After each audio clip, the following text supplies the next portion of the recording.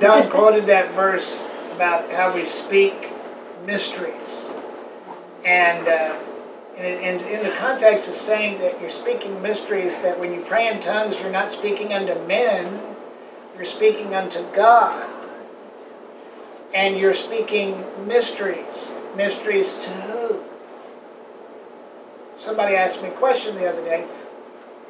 Well, I sent out an email after Warren Hunter taught on the power of speaking in tongues. I have a teaching. It's one of the most popular videos, and it was actually no, it wasn't the first. It was probably probably the second video that I put out that I left on our YouTube channel years ago when we were in Republic by Springfield, was on overcoming hindrances to speaking in tongues. And so we have now close to 300 people who have given their life to Jesus or rededicated their life to Jesus through our evangelism initiative, newexpectations.net.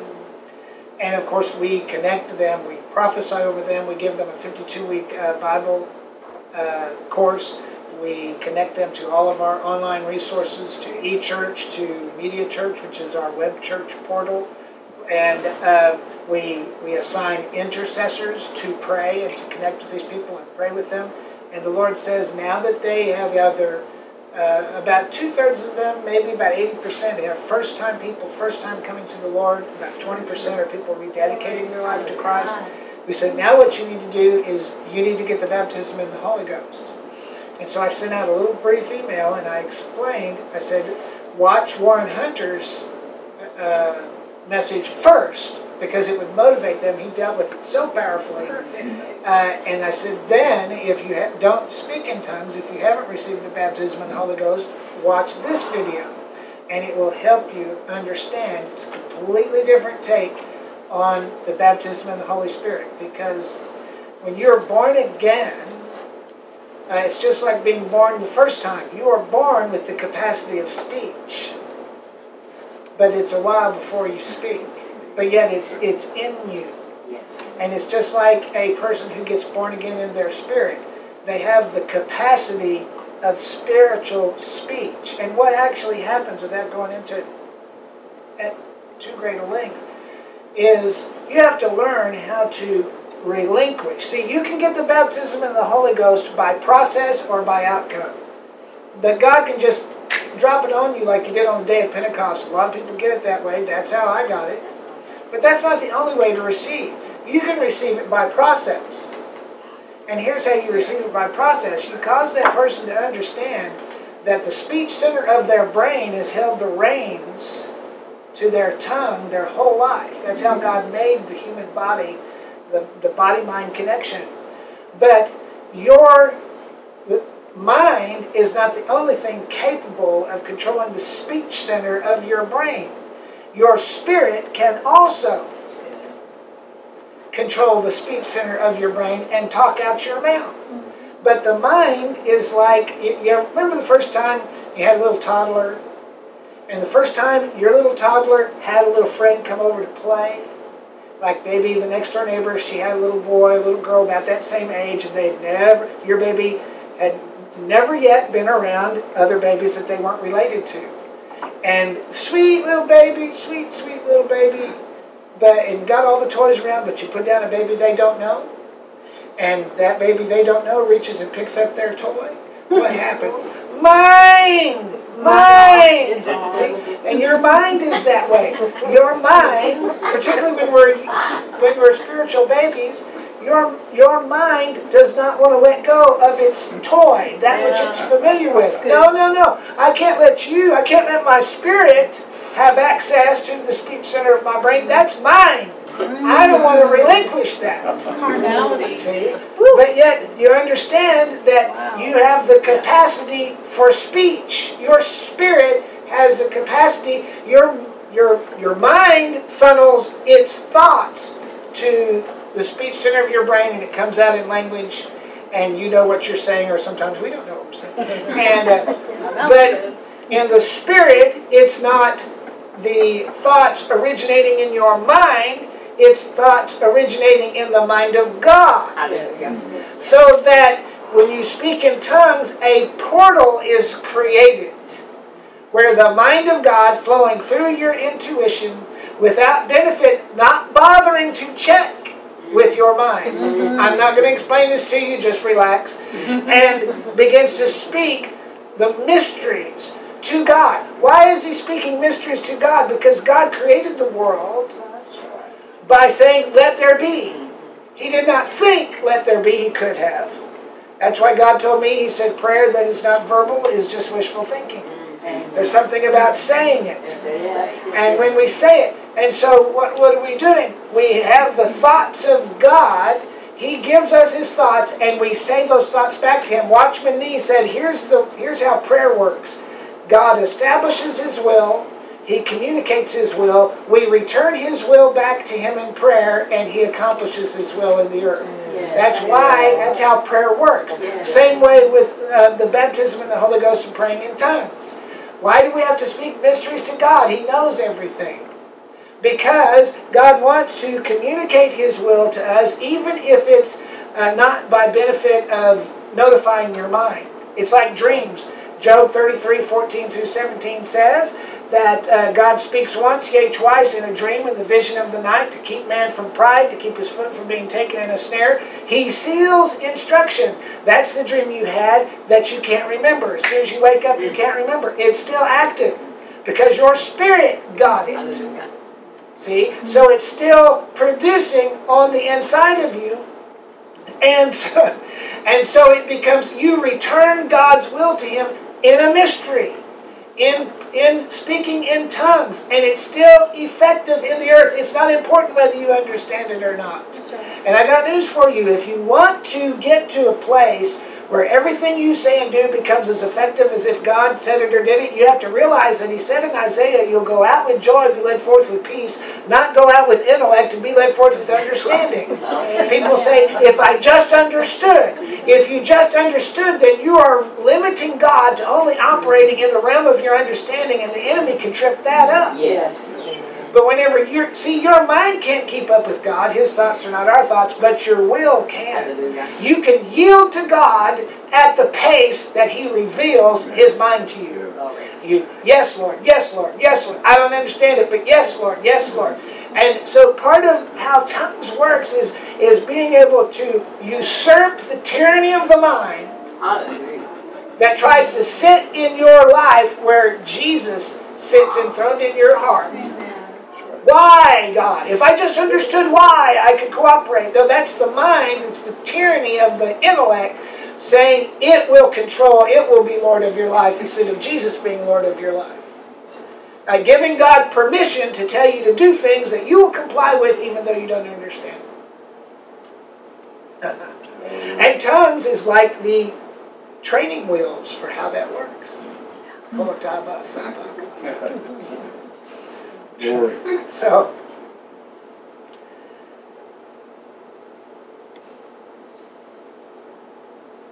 and it's connected with something here. Now think about it. You're speaking mysteries to God.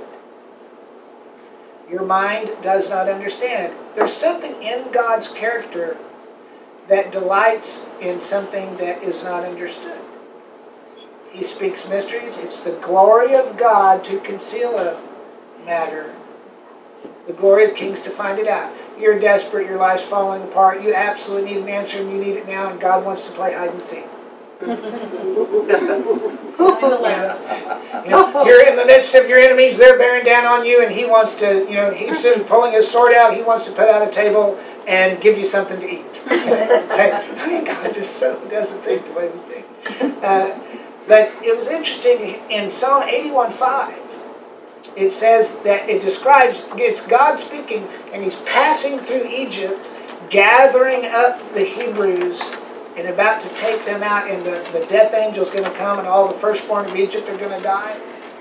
And he's describing, he said, I was going through Egypt, gathering my elect, and while I was doing that, I heard a language that I understood not. Whose language was that? It was the language of the Egyptians. Now, metaphorically, Egypt is the world, the language of the natural mind, the language of the carnal mind, the intellect or the mentality that says, knowledge is power. See? That is he that sits in the temple of God, declaring himself to be God. It's the intellect trying to usurp the throne of God in your life. And God says, I don't understand that language. And when God chooses not to understand something, can you imagine? God in his sovereignty, incapable of thinking anything that doesn't come to pass, chooses not to understand the language of the Egyptians. That just goes so deep, we could talk about that for a while. And then, today, in Psalm 101:4, we read that a froward heart, or a perverse heart, always think about Zechariah, with the perverse, I'll show myself perverse, God said. That's why Jesus always answered questions with questions. With the perverse, never heard any man speak like this man. Because he didn't need to be understood. It said, he said, why do you speak to them in parables? And you got a frog in your pocket? What do you mean? He was talking to them too. The only thing that distinguished the 12 from the rest of the crowd is they came and asked. The difference between a disciple and a follower is what do they do with their questions. It's not what you do with your answers. The answers many times are just the watermark of where you got tired of thinking about it and decided to make up your mind. I always said I'm more comfortable with my questions than I am with everybody else's answers. I'm much more, with greater sense of security, stand before God and answer to him for my questions than I will be with everybody else and their pat answers. And he said, a froward heart shall depart from me. Now let's think about it. I'll not know their language. He gives us a language that nobody knows. He said, a froward heart shall depart from me. I will not know a wicked person. Now, when we say that, that's just a sentiment. It's a cast-off statement. This is God talking. I will not, I don't understand their language. I will not know them. There's a deep there that needs to be plumbed. And it echoes. Say, well, what does that have to do with the Old Testament? But Jesus said in Matthew 7:33, I profess to them, I never knew you. Yeah. Depart from me, you that work iniquity. Oh my goodness. Now, Don said we learn our language from our parents. How did he tell them you are of your father? After he listened to them, he heard their language. Your language belies or reveals your paternity. The paternity that is in you, either the paternity of God or the paternity of the world. And then Isaiah 51:16, I have put my words in thy mouth, and I have covered you in the shadow of my hand, that I might, think about that, in the shadow of thy hand, that I may plant the heavens. When you put something in shadow, it's in a mystery.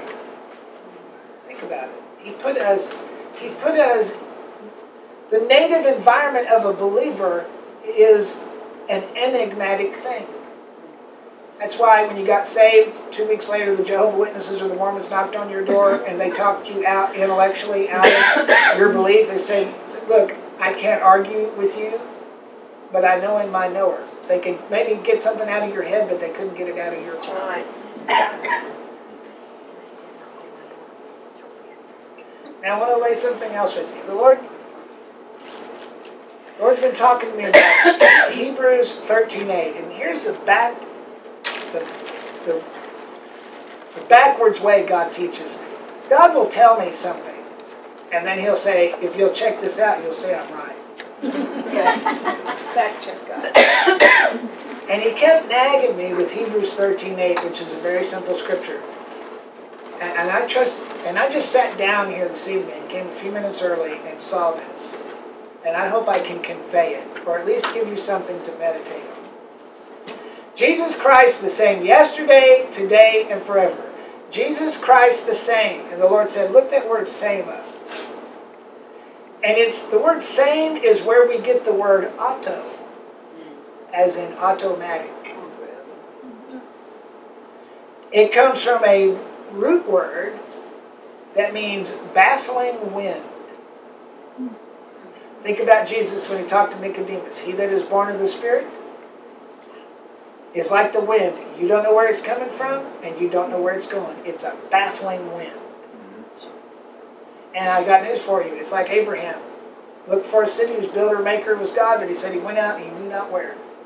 Not only is the person who's born of the Spirit not understood, you don't know where he's coming from, you don't know where he's going, he doesn't know where he's coming from. It's like the two prophets got together and said, I'm okay, you're okay, am I okay? It also means the air. The air. And just make a little bookmark there. We're going to come back to that. It's where the word air comes from, like in the immediate lower atmosphere. We're going to come back to that. It also means to, now the idea of being automatic, it also means to breathe unconsciously. Autonomic. Is there such thing as something being autonomic with God? He said, he that touches you touches the apple of my eye. Pupil. That tells me that God is capable of having an autonomic response to defend and protect us.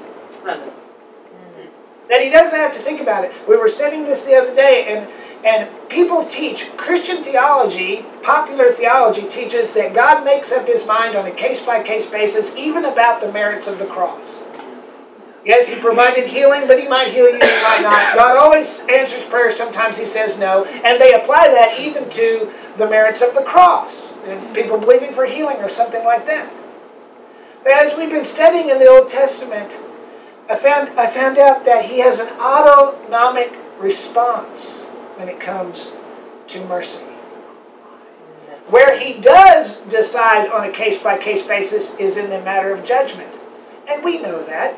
We know that every school of theology going back to the time of Augustine teaches that one day we're going to stand and on a case-by-case basis, moment by moment, scene by scene in our life, God is going to pass judgment upon our lives. And we think, oh, that's terrible. Actually, it's not.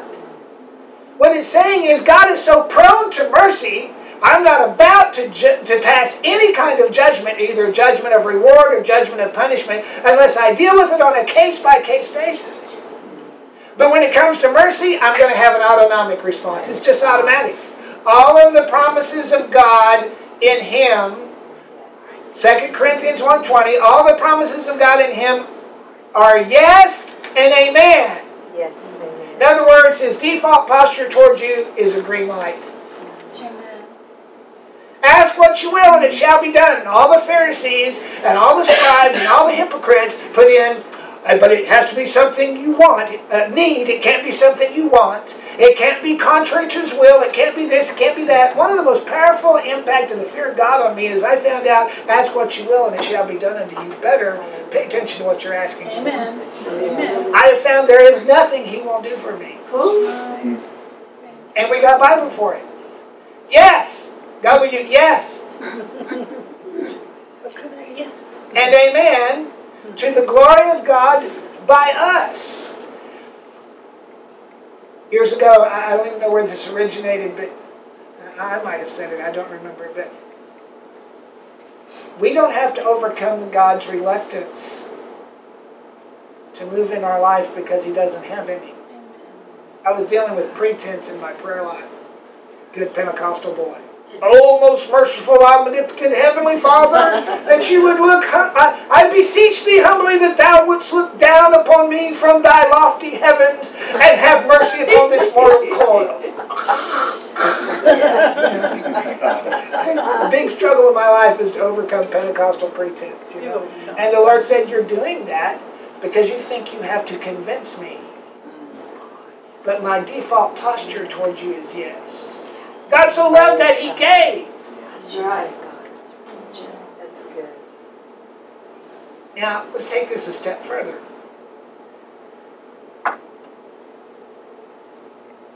He's the same. He's automatic. We have Old Testament for it. Touch you. You're touching the pupil of God's eye. He has an autonomic response. It means to breathe, and He unconsciously blesses you. He's not even exercising His volition, which is why He said, by His stripes you were healed. The whole depth of understanding the finished work is the fact that God's already made His mind up. He's not deciding on a moment-by-moment basis. And so here we live in a spiritual environment described by that word same. He's the same. And picture that as an environment. Picture that as the spiritual atmosphere that we live in and that Adam was created in, but he steps out into that atmosphere of the autonomic willingness of God to bless as His primary benefit as God's creation, and He takes that benefit and by disobedience He gives it over to the devil, and the devil becomes the prince of the power of the what? Air. Of the air, which is the same word, Jesus Christ, the same. Yes. And think about it. In the fall, and Paul teaches on this in the Roman Road, in the fall, everything tends to decay. It's autonomic. You go clear a patch of ground in your backyard, tomatoes are not going to come up. Flowers are not going to come up. What's going to come up? Thorns, briars, thistles, and weeds. And you can go pull them up and they're going to come right back. You don't have to do anything to make a weed grow. You don't have to do anything to make something rot. You don't have to do anything to make something tend to decay. It takes effort. Why? Because you got to know what Adam gave up. He turned that autonomic capacity of the environment God gave him, he handed the keys to that to the devil, and the devil says, everything will not tend to blessing, everything will tend to decay. But what Adam broke in the Garden of Eden, Jesus repaired in the Garden of Gethsemane. He said, Paul said in Romans, he said, as death reigned by one, even so life shall reign by one. Hallelujah. And how did he do it? He despoiled, he took those keys. What keys? The keys to that ambient, autonomic environment where God takes creation and takes a new creation and He puts you on autopilot to your blessing. Hallelujah. I hope I could say that. I hope I could convey what I saw there. There's something there that resounds. I don't know that I've ever seen anything so deep in the Word. The course of this world. The tongue is a fire, set on fire of hell, but the word's a two-edged sword. So it comes forth in the negative edge, but you look in the positive. Yes, it's a fire, but it could also bring blessing. So it talks about Ephesians 2:2, where in times past you walked according to the course of this world, everything tending to decay, according to the prince of the power of the air. How did he get to be that way? By Adam, with Adam's help, with Adam's yieldedness. The spirit that now works in the children of disobedience, causing their lives to tend to decay. But God intends our lives to tend to blessing. How do we get there? Well, one way we get there is by getting out of our head and getting into our heart. You cannot keep up with God in your head. You have to keep up with God by a yielded will. What Ken was talking about, saying yes to God. Having an autonomic response to God. With the forward, I will show something. When you put your commitment to me on autopilot, I will put my response to you on autopilot. With the forward, I will show myself forward. You see? Or the opposite of that, with the faithful, I will show myself faithful. And whenever you, see, your mind can't keep up with God, but your will can. You can say yes to Him even if you don't understand. And when you do that, see, God moves faster than Satan. And so as long as you aren't requiring God to explain to your finite mind that the enemy can keep up with, or hadn't you noticed? That's why you can put doubt there. That's why you can put temptation there and all of that. As long as you're requiring God, I see people, tears on their face. If I just understood what God wanted, I could obey. No, obey whether you understand or not. And then all of a sudden you're saying yes to God, yes to God, yes to God. And you start outpacing. You start coming out from under the pall, the P-A-L-L, the pall of the curse. Because you're hastening unto. Remember the scripture talks so much about that. Running the race, hastening unto. All of a sudden you're keeping up with God. And Satan can't keep up with God. He's trying to lay traps for you because he thinks he knows where you'll be tomorrow morning. And because you're responding to God at the pace that God thinks, you are suddenly stepping out from under the cloud of the curse and walking under the blessing. It is the Acts 14:22 principle where through much tribulation you enter the kingdom. And that word means manifold pressure. What's the pressure? It's the pressure of your mind demanding that the will not submit to God, but submit to me. Or if you're going to submit to God, do it on my terms. No, I'm not going to. You sit down and shut up. And I'm just going to respond to God. And all of a sudden, the enemy's set up and he springs his trap and he comes up empty. Because he thought you would be here. He's not infinite. He's not all-knowing. And you're over here. Doing something, it's what I call the chaos decision. And it's only chaotic to the natural mind. They thought the universe, try and wrap this up, they thought the universe was just sprang out of chaos at a quantum level. But they found out 20 years later that what they thought was total mathematical chaos was not mathematical chaos at all. They just didn't have the mathematical models to discern the scope of the pattern that existed. And they began to discover something called fractals, that they could only just understand it and express it in these beautiful images and pictures if you've ever seen a fractal. And so it's really not chaos. It's just an order that is beyond the scope of your mind to comprehend. This looks crazy, but I know it's God. And you do it, and then everything you say and do begins to be as effective as if God said it or did it, which is what he meant in Romans when he said the kingdom of God is righteousness. Righteousness means the ability to stand up right before God. But on a ground level, what does that mean? What's the benefit of that? Is you're living in entitlement. Everything you say and do begins to be as effective as if God said it or did it because you are walking in pace with God. This was the very thing, going back to tongues, help me wrap this up for you. When he said he came, Adam, he's sewing fig leaves together. Makes sense, right? He's sewing fig leaves together and he heard the voice of the Lord God walking in the cool of the day. If you study that language out, and I'm a big one for looking at the original languages, it can also be rendered that he heard the sound of the Lord God whirling upon the breezes. The voice of many waters.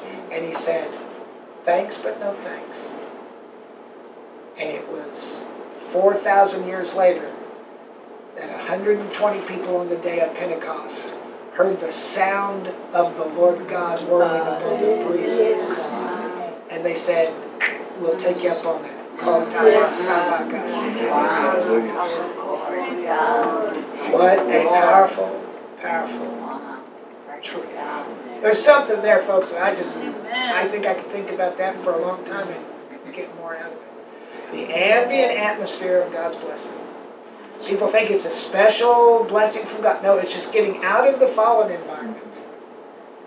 The autos, the sameness that the devil controls, and getting into autopilot with God.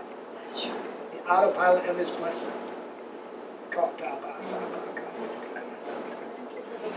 Gina, may I prophesy to you? Yes. Now, Terry Lynn Cooper and Terry Allen and Dwayne and Sharon. I invite you to help with this, since you've all, and anyone else who gets a word from God, sharing over. God wants us to minister to Gina. Yes. We're recording it, Gina, so we'll get your email address. Okay. So Kitty suggested, and your husband's name again? Jeff. This is for Jeff and Gina. Kitty suggested that I ask the Lord, and I love asking God questions. It's like putting a nickel in that bong. Remember the MCI bong sound, it's from the phone. You used to have to pay for long distance. God delights in answering questions. The Lord told me that you and your husband are a trebuchet. Do you know what a trebuchet is? It is a French word for what we would kind of call a catapult, but it's really not a catapult, and you ought to look it up whenever you get on the internet, you get home, because it's almost like the slingshot that David used to slay Goliath, except it's on a stand. It's called a siege device. It was used in the Middle Ages to sling large stones against ancient foundations of like castles and fortresses and strongholds and bring them down. And the Lord reminded me of that verse, how we talk about the enemy's devices. He said, I have devices as well. He said, and Jeff and Gina are a siege device to take the rock that Daniel 2:45 says was cut out of the mountain and hurl it against ancient foundations of the enemy, and to destroy the foundations of the enemy everywhere you go. And and you study that trebuchet, and you're going to understand at times when that stone is slung, it reaches this tipping point where at first it's just kind of rocking back and forth, but then there's this trigger that the one who's controlling it, and it reaches this point where it becomes like a slung stone, like David when he took the 5 stones and he hit Goliath right in the forehead. That's exactly how the cadence of your life, you'll begin to measure and get a sense for what's going to happen next based on the movement. Sometimes things are moving in your life and you could be sitting still, but you sense the movement of God in your life. Because just as the enemy, Jeff and Gina, has devices, even so I have devices. And my devices cannot be defeated. The two of you and your ministry, you are like a trebuchet. And God said, I will take you into an area, I'll set you up, and you will, some people are called to pull down. And I will use you for the pulling down of strongholds. You're going to hear these words if you haven't heard them already. You'll have pastors and people that you minister to who will say, you have no idea how much we've changed, how much our situation changed, how much our church has changed, how much our circumstances have changed since we met you. Everything has changed. It's because God says, I'm using you to pull down strongholds. And it's not because you're going to necessarily have to say, I pull down that stronghold. No, it's about going in and just being who you are and saying what He tells you to say. And the stone that you're hurling is not the stone of a harsh message or not a harsh message, but it's the rock that the builders rejected. It's the rock of Christ Jesus. It's the rock that Paul said followed the Israelites through the wilderness. It's the rock that after Moses struck the rock, spoke to the rock, was supposed to, then the third thing they did is all the people came and sang to the rock. And when they sang to the rock, the last time that it's recorded in Scripture, as first it was supposed to be struck, that was Jesus giving His life. The second time they were supposed to speak to it, that's the gospel coming forth. And then they sang to it. It's like their spirits became like a tuning fork and they resonated to the sound of God and the refreshing waters. I'm going to send you into dry places and you will sing to the rock and the people will be refreshed, says the Father, because you are a trebuchet. You are a device of righteousness to bring forth my purposes in the earth, says the Father, even as I said in my word, I would bring forth deliverers out of Zion. Yes. And that means out of the parched place. Sometimes we're in this parched place. God says, I have brought you out of dry seasons, and you're coming now into a season of upgrade. So begin to think, be more flexible in areas of planning. Do not make inflexible choices about different parts of the infrastructure of your life, even in natural things, because what you'll wind up is you'll make an investment into something that cannot contain what I'm about to do. Just hold everything loosely, because I'm seriously about to broaden your boundaries and your borders, says the Father. And when you've stretched those cords out as far as they can conceivably be stretched, the Father says, I'm going to take them and bring them 3 times longer than that. And people will say, you just can't stretch relationships like that. You can't stretch ministry like that. You can't. And they'll say, that's not even possible. That defies the physics of how this works. But God says, I'm going to move in your life and in Jeff's life, and you're going to have this anointing of being flexible and being malleable to God and saying, well, how's that work? We have no clue. Isn't that fun? But it's working. It's working. And I'll begin to reproduce and reproduce, and I will bring you the wheels, like Ezekiel's wheels that he saw in the glory of God. I will bring you to the place that the plowman overtakes the reaper, that the seeds of your obedience will produce a harvest even before you arrive. You'll show up, and the move of God will precede you, and you'll just simply you'll be like Peter. Men and brethren, I know you don't know what's going on. Let me explain it to you. Let me tell you, just as it was, the Father says, just as it was with Lonnie Frisbee. Wow. You can study who he was. That he would step up in front of people and simply say, come kingdom, and Holy Ghost pandemonium would break out, and whole movements of God would be birthed. The Lord says, I will cut a broad swath of deliverance and glory in the land and reshape the spiritual landscape of the places and the towns and the peoples that I lead you to, says the Father, for you are carriers of my glory. And that will be made manifest and demonstrated in greater measure and with exponential impact from this day forward, says the Father. Glory to God.